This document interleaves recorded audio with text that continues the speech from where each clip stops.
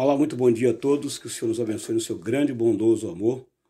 Vamos fazer o resumo da Escola Bíblica Dominical, lição de número 5, do dia 1º de novembro de 2020. Tema da lição: mente, vontade, emoções, restauradas pelo Senhor.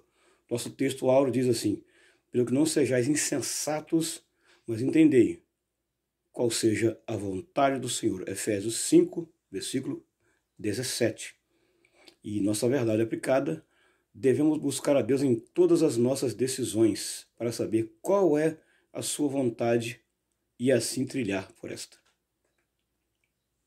Nossos 3 objetivos: conhecer as 3 áreas da alma, ensinar sobre a liberdade de escolha, e a terceira, falar sobre as emoções e sua vulnerabilidade. São os 3 objetivos. Então nós temos coisas importantes no texto áureo e coisas importantes também na verdade aplicada. E o nosso texto de referência está em Filipenses capítulo 4, versículo 6 até o versículo 9.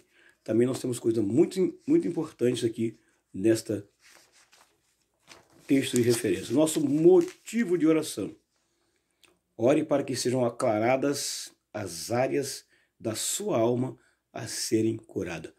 Quais são as áreas da sua alma que precisam ser curadas? Você precisa orar para que sejam aclaradas, tenha clareza dela. E nosso preâmbulo está aqui, que é a parte 1 da lição. Diz assim, ó: as 3 áreas da alma. As 3 áreas da alma. E nós estamos aqui, ó, nessa lição estudaremos as 3 almas da área que estão ligadas à essência e que precisam ser curadas. São elas. Quais são as 3 áreas da alma? Primeira delas, a mente. Segunda dela, vontade. E terceira dela, emoções. Então, mente, vontade e emoções são as 3 áreas da alma. 3 áreas da alma. E o nosso pastor missionário aqui, Billy Graham, ele escreve em seu livro Mundo em Chamas, ele descreveu precisamente a condição que se encontra a alma do ser humano, ao detectar a enfermidade que há na alma em função de muitos sentimentos e um vazio essencial. Então ele traz aqui alguma coisa no seu livro. Quem tem o livro aí do pastor Billy Graham, dá uma olhada lá no livro O Mundo em Chamas, ele escreveu alguma coisa que fala sobre essas 3 áreas da alma. A tecnologia cria invenções, fábulas, mas deixa de desfazer-nos a necessidade mais íntima. Aí vem aqui, ó, primeira divisão das 3 áreas da alma. A mente. A mente. Ela é a líder da alma. Ela lidera a alma. Quem lidera a alma? A mente. A mente. Nós temos esse texto em Romanos capítulo 12, versículo 2. Depois você lê lá, tá? Vemos que para experimentar a boa, agradável e perfeita vontade de Deus para a nossa vida, é preciso o quê? Mudar o quê? Eu fiz a anotação aqui.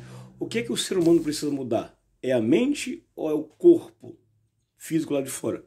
É a mente, que é o modo de pensar, o modo de raciocinar, o modo de agir, o modo de interagir. É o que precisa ser mudado no ser humano, não o seu corpo físico. Fazer loucuras no corpo físico, não. É a mente que precisa passar por uma transformação. Então é aqui dentro que nós precisamos mudar. Não o nosso exterior, mas o nosso interior precisa passar por uma grande mudança. A palavra aplicada para isso é metamorfo, que vem da palavra transformação. Quem conhece aí a área da biologia sabe muito bem aí as fases que passa ali o processo da metamorfose ou da transformação. Então, só que essa transformação tem que ser no nosso interior, não nosso exterior. Muito bem. E também em Romanos capítulo 8, versículo 5 também, ele disse bem claro, ó, porque os que são segundo a carne inclinam-se para as coisas da carne, mas os que são segundo o Espírito se inclinam para as coisas do Espírito. A carne, a tendência da carne é puxar sempre para as coisas de baixo. Tá? É puxar sempre para as coisas de baixo. A carne vai sempre puxar para baixo. E eu fiz aqui um esboço, tá? Tá aqui meu esboço. No meu esboço, eu coloquei bem claro aqui, ó. Bem claro no meu esboço, tá? Carne versus espírito. Carne horizontal, espírito vertical. Aí tem uma tendência. A tendência da carne é puxar para onde? Para baixo. A tendência do espírito é puxar para cima. Coloquei isso aqui no meu esboço aqui. Está lá no meu esboço. Coloquei lá no esboço. Que é a nossa parte 1.1 da lição, que é um resumo da escola dominical. Então a parte 1.1, nós temos aqui, ó. Eu coloquei aqui, transformar a mente e o coração. São dois órgãos que ficam dentro do corpo humano, que precisam ser transformados. A mente e o coração. A mente fica na parte de cima, o coração aqui nessa parte interna. Então, os dois precisam passar por uma mudança, e não nosso corpo. Mudar também, anotei aqui, é mudar nossas atitudes, pensamentos e modo de agir. Mudar nossos pensamentos, atitudes e modo de agir. Tá? São aqui, ó. Coloquei também aqui, ó, mudança em nós deve ser pela palavra de Deus. Isso tudo aqui na parte 1.1 da lição. A mudança em nós tem que ser provocada pela palavra de Deus. Então a palavra de Deus, ela muda o nosso interior. Mas nós temos que deixar isso também acontecer. A parte 1.2 da lição vai falar sobre o poder que a mente tem. O poder que a mente tem. A mente humana pode ser comparada à maior hidrelétrica do mundo. Então, foi comparada a mente do ser humano como uma hidrelétrica. A hidrelétrica ela é responsável por tudo, por gerar energia. Tudo passa pela hidrelétrica para então fazer a distribuição para as outras áreas. E a nossa mente também é assim. Tudo passa para ela para então fazer a distribuição para as nossas áreas do corpo humano. Então, somos comparados com a hidrelétrica. Nossa mente humana é comparada com a hidrelétrica. É algo fantástico que Deus deu ao homem. Imagine a mente de Adão em seu estado original. A mente era utilizada em todo o seu potencial. Hoje, o homem não faz uso de sua capacidade. Está dizendo aqui que o homem não faz uso 10% da sua capacidade. Quer dizer, ele explora muito pouco a sua capacidade que Deus deu. E o homem não usa 10% de sua capacidade mental e veja os inventos do homem utilizando apenas essa porcentagem. Usa pouco. São inúmeros, desde os mais necessários à existência que promovem a autodestruição. Pois, infelizmente, a mente foi canalizada para o mal, corrompida pelo pecado e hoje em campo de batalha. Olha aí, ó. Joyce Meyer, eu já acompanho muito ela pregando, ela diz assim, ó, por ser a mente um campo de batalha, é uma necessidade vital que alinhemos nossos pensamentos com a palavra. Joyce Meyer está dizendo que a nossa mente tem que estar alinhada. Alinhada tem que estar na mesma posição de acordo. Imagine um trem, se não estiver na linha certinho sobre os trilhos. Ela vai sair fora, vai descarrilhar. Então a nossa vida tem que estar alinhada, centralizada na palavra de Deus. Parte 1.3, a disputa pelo controle da mente. Isso aqui é uma luta interna, está falando de luta interna e também externa. Está falando de duas lutas, interna e externa. A nossa carne, ela puxa sempre, eu disse aqui, para as coisas de baixo, enquanto que o espírito puxa para as coisas de cima, junto para as coisas de cima. Então nós temos duas lutas, duas pessoas distintas disputando nossa mente. Tem duas pessoas distintas que lutam pela nossa mente. O Espírito Santo e uma lá de fora que é Satanás. Enquanto o Espírito Santo puxa para as coisas do alto, Satanás puxa para as coisas da terra. Então nós temos que vencer. O Espírito Santo habita no nosso espírito que leva a nossa mente cativa a Cristo, a submeter-se a Deus. Ele não obriga. Então o Espírito Santo não obriga ninguém a nada. Ele não força a barra, não. Ele não romba a porta do seu coração, da sua mente, não.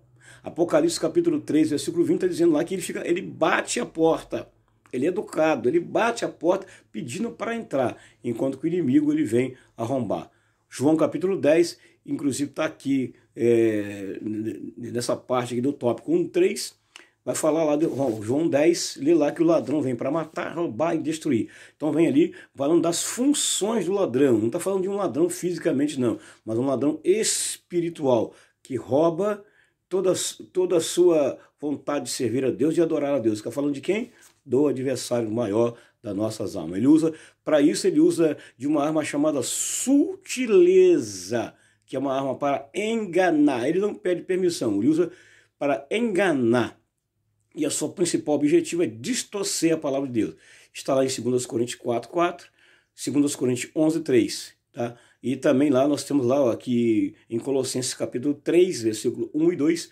Eu sempre friso essa parte aqui na escola dominical de Colossenses 3, 1 e 2, que quando nós passamos pelo processo da reconciliação, passamos pelo batismo, nós temos que mudar. Agora nós temos um outro compromisso.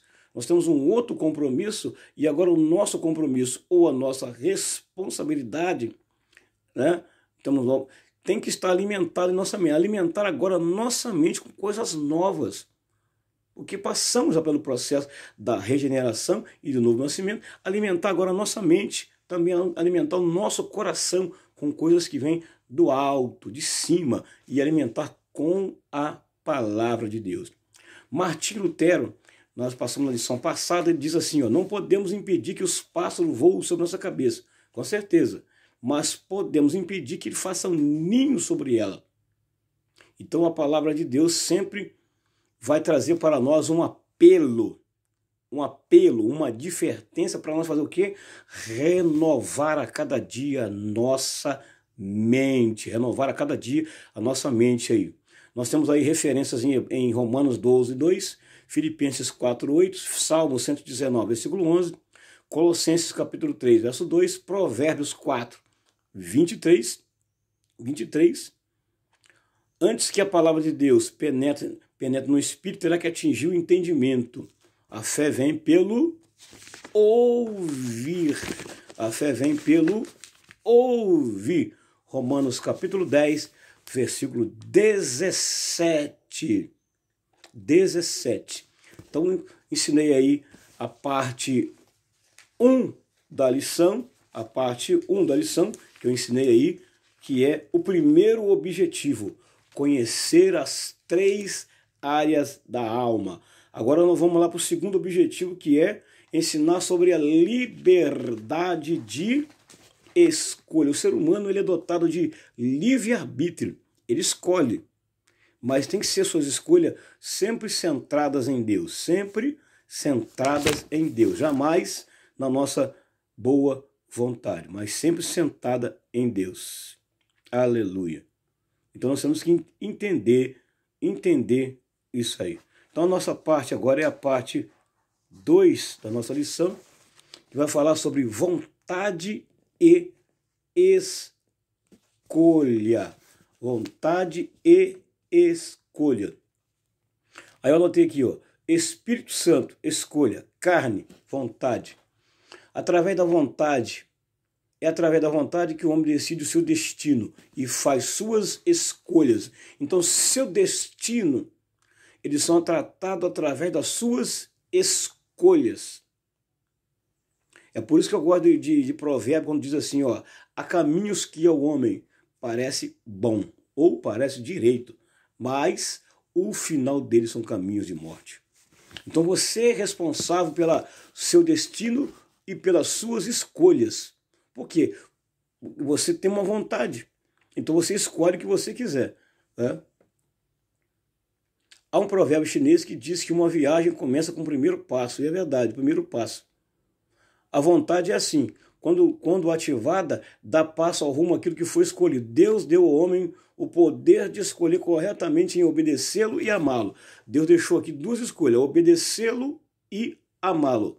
Deu sua escolha para Adão e Eva, continua dando para essa sociedade e essa geração de agora que nós estamos vivendo aí. E a parte 2.1, na parte 2 ainda, 2.1, eu anotei aqui, escolha de Deus para o homem, obedecer e amar. Então eu coloquei da seguinte forma aqui no esboço, ó. Escolha de Deus para o homem: obedecer, mais amar, mais livre-arbítrio, mais caminho errado. Então coloquei aqui no esboço, está aqui na parte 2. A parte 2.1 vai falar que somos capacitados para fazer o quê? Escolha. Capacitados para fazer escolha. Também coloquei aqui no esboço, ó. Criação. Coloquei aqui, ó. Escolha, decisão, vida ou morte. Coloquei 3 coisas aqui. Escolha, decisão, vida ou morte.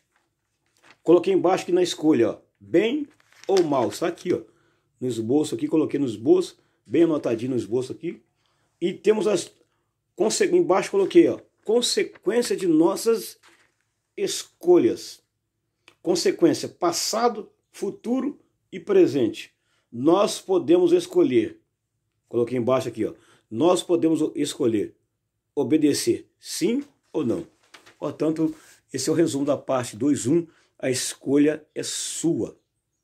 Deus não pode escolher por você. Deus deixa a decisão por você. Por isso que ele criou o homem dotado de livre-arbítrio, para deixar a escolha, a responsabilidade na escolha do homem, para o homem mesmo escolher. Eu anotei também aqui no esboço, ó. Colhemos as consequências de nossas escolhas. Colhemos as consequências de nossa escolha quando fizemos péssimas escolhas. Está aqui, ó. Nós vamos colher quando nós fizemos péssima escolha. Então, tudo que o homem plantar, ele vai semear. Não adianta você achar que vai plantar pepino e vai colher couve. Tu vai colher pepino. Não adianta você colher abóbora, plantar abóbora, achando que vai colher uva. Vai colher abóbora. Então, tudo aquilo que o homem plantar, como semear, ele vai colher. Cuidado com as suas escolhas. Cuidado com as suas escolhas. Aí coloquei mais aqui, ó. Fizemos péssimas escolhas. Tomar decisões corretas. Devemos também tomar decisões corretas. Isso aqui está na parte 2.1, tá? Da nossa lição. Coloquei aqui, ó. Vontade de Deus. Nós precisamos também conhecer a vontade de Deus. Você conhece a vontade de Deus? Deus é um ser humano dotado de vontade. O ser humano também. Só que as vontades de Deus são para o lado bom. Para o lado bom. E as do homem? Muitas vezes eles fazem escolhas erradas e no final acaba querendo colocar a culpa em achar um culpado, sendo que ele não assume a culpa dos seus erros quando faz péssimas escolhas. Aí nós temos aqui também, eu coloquei, ó, alvo certo, conforme a vontade de Deus. Então é a parte 2.1. A parte 2.2 vai falar de alguns defeitos da vontade. A vontade também tem os seus defeitos. Ela não é perfeita, não. Ela tem os seus defeitos. Aí eu anotei aqui, ó. Anotei aqui vários itens no esboço, ó. Primeiro dele. Tentado pelo que vemos. Trocamos por decisões. Trocamos por duvidar. Certo ou errado. E vontade centrada em Deus. Vou repetir. Anotei aqui os defeitos. 4 pontos importantes que eu anotei, ó. Somos tentados por aquilo que vemos. Segundo, trocamos por coisas duvidosas, que achamos que é bom, é certo. Terceiro, certo ou errado. E quarto, vontade centrada em Deus.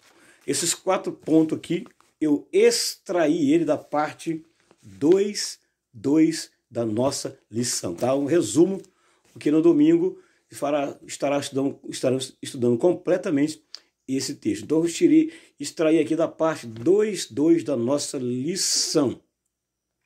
Tem uma parte em azul aqui, o maior impedimento do homem ter sua vontade modificada é o orgulho. Misericórdia, orgulho é uma doença também terrível. O que é orgulho? Vamos resumir aqui. Orgulho, sentimento de prazer, de satisfação com o próprio valor, honra, admiração por ele mesmo. Isso é orgulho. Anotei também outra palavrinha muito importante aqui, o que é inconstância. Inconstância é falta de perseverança, firmeza, tendência a mudar de ideia ou de opinião. Isso é constante. É por isso que a palavra de Deus diz assim, ó, portanto, meus amados irmãos, sede firmes e constante, sempre abundantes na obra do Senhor, sabendo que o vosso trabalho tem uma recompensa. Então eu anotei aqui. E a palavra procrastinação também está aí dentro do texto aí da parte 2:3. É o ato de adiantar, de alongar demais, adiar, prolongar. Causa da procrastinação: desordem, falta de organização falta de organização de coisas e ideias, falta de energia. Olha aí, ó. Baixa autoestima, falta de confiança. Isso aí está dentro da procrastinação, o que ela causa no ser humano. Aí eu anotei aqui no esboço: devemos escolher a vontade certa. O homem perdeu a direção. Causador de tudo isso, orgulho. O orgulho é o causador de tudo isso. E anotei aqui também no esboço, ó, para mudar a nossa vontade, nós temos que fazer o quê? Permitir que o Espírito Santo de Deus faça ajuste em nós. Ajustar é acertar aquilo que está fora. O que está fora do padrão, o Espírito Santo quer ajustar, acertar. Ele quer fazer isso, tá? Eu anotei isso aqui, tudo aqui dentro da parte aqui. Parte 2:3, Jesus e a vontade do Pai. Aí eu fiz uma reflexão na parte 2:3, tá? Fiz apenas uma reflexão na parte 2:3. Na parte 2:3, apenas uma reflexão. Ó, devemos também buscar a vontade de Deus. Devemos buscar a vontade de Deus. Você tem buscado a vontade de Deus? Outra, agradar a Deus. Também fazer sua escolha e não a nossa. Você tem agradado a Deus? Deus tem se agradado de você? Você tem feito a vontade de Deus ou feito a sua vontade? Jesus lá no Getsemane, está no capítulo 26 de Mateus, depois você lê lá, ele falou bem claro: Pai, se possível for, passa de mim este cálice. Todavia não seja como eu quero, mas como tu queres. Faça a sua vontade. Se Jesus fosse escolher a vontade dele, ele não morreria na cruz. Ele não sofreria por bilhões de pessoas. Mas observe que ele escolheu a vontade do Pai. Obediência também. Aqui vem a palavra sujeito, que também está dentro do texto 2:3 aí. Sujeito, para cumprir a vontade. Nós temos que estar sujeito para cumprir a vontade de alguém. E submissão é disposto à obediência, enquanto que o sujeito é subordinado a um soberano.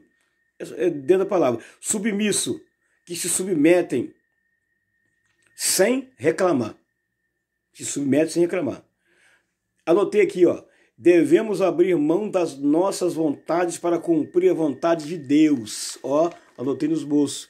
Devemos abrir mão da nossa vontade para cumprir a vontade de Deus. Jesus abriu mão da vontade dele para cumprir a vontade de Deus por minha causa, por sua causa. Você, o que tem sido prioridade na sua vida? Será que você tem abrido mão da vontade de Deus?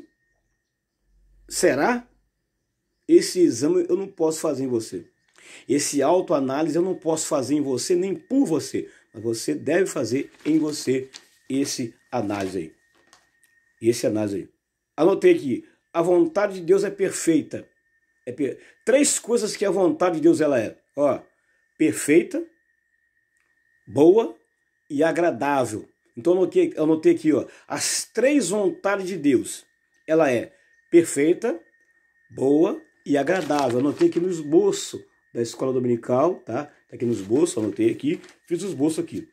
Também anotei embaixo aqui no esboço, ó, em Cristo agora, integrado, temos nossos deveres. A partir do novo nascimento em Cristo, nós temos algumas obrigações e deveres. É por isso que, segundo aos Coríntios, capítulo 5, versículo 17, diz: agora, se alguém está em Cristo, Nova criatura é. As coisas que você fazia há 10 minutos atrás, roubar, matar, falar mentira, falar palavrão, ficou para trás. Agora você é nova criatura em Cristo Jesus. Você agora está integrado, você juntou ao grupo e agora você faz parte do corpo de Cristo. Foi integrado, enxertado na oliveira. E agora você tem compromissos e responsabilidade. Anotei. Cristo abriu mão de sua vontade para fazer a de Deus. Está em Mateus 26, Lucas 22, 42. Muito bem. Vamos passar agora. Tá? Esse foi um resumo da parte 2. Estudaremos bem melhor, um pouquinho mais, na Escola Bíblica Dominical. Resumo. Parte 3 da nossa lição de Escola Bíblica Dominical. Parte 3. Que é o terceiro objetivo da lição, que diz assim, ó, falar sobre as emoções e sua vulnerabilidade. Falar sobre as emoções e sua vulnerabilidade. Parte 3, emoções, no preâmbulo aqui, expressando sentimentos. Por meio das emoções expressamos amor, ódio, tristeza, alegria. Tá? Eu coloquei aqui, ó, sentimentos que expressamos através das nossas emoções. Então as emoções também, elas extraem seus sentimentos. E quais são eles? Ó, primeiro dele, amor. Segundo, ódio. Terceiro, tristeza. E o quarto, alegria. São os 4 aí, sentimentos ligados aí às emoções. São sentimentos da emoção. E esses sentimentos, eles podem ser bons ou ruins. Eles podem ser agradáveis ou desagradáveis.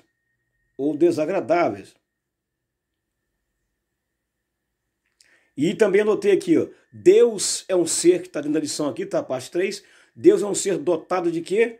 Também de objetivos. Deus é um ser dotado de objetivo ou desejo.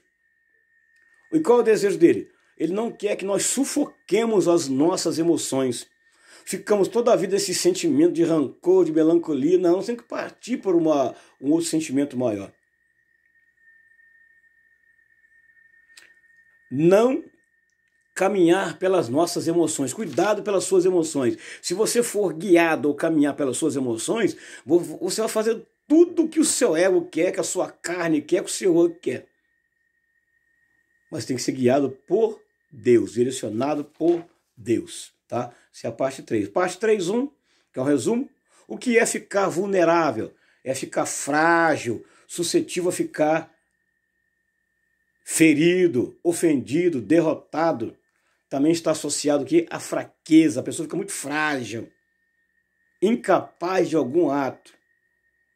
Anotei aqui. Temos que separar o nosso relacionamento de comunhão e emoção. Você deve separar dentro de você. Opa, emoção e comunhão. Separar.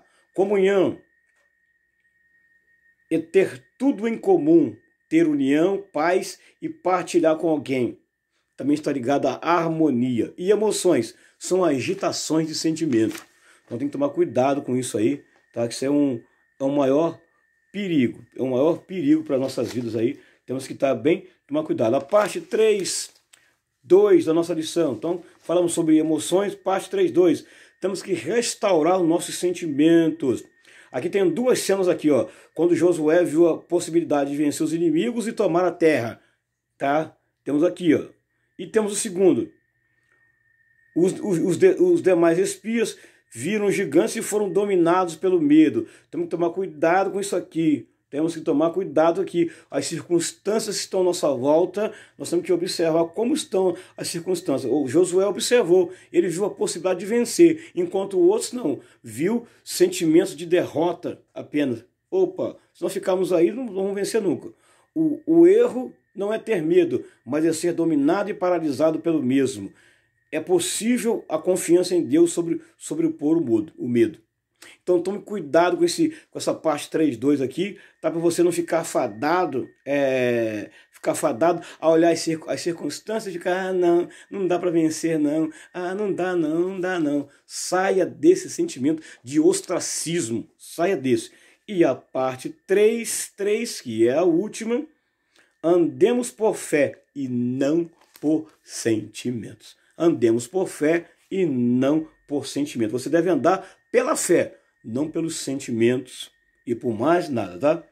Sabemos que temos que andar pela fé e não pelo sentimento, mas é muito bom voltar ao hábito de tomar decisões e julgar nossos valores pessoais ou nossas responsabilidades, baseados no que estamos sentindo. E importante compreendemos que somos a obra das mãos de Deus. Fomos criados com razão, emoções, sentimentos, mas também com capacidade de crermos e nele nos relacionarmos. Após a entrada do pecado, todas as dimensões do ser humano foram afetadas. Por isso precisamos da ajuda do Espírito Santo, da palavra, para lidarmos com as emoções. Precisamos de quem? A ajuda do Espírito Santo e a sua palavra. E há muitos versículos importantes na palavra que nos ajudam a lidar com este sentimento. Que o Deus em Cristo nos abençoe na manhã desse dia. Não se esqueça, ó, deixa o seu like, compartilhe, se inscreva no meu canal. Eu sou o presbítero EDVALDO, membro da Assembleia de Deus de Madureira, em Barra do Piraí. Compartilhe, se inscreva no meu canal. Deus abençoe a todos, em nome de Jesus. Amém? Amém.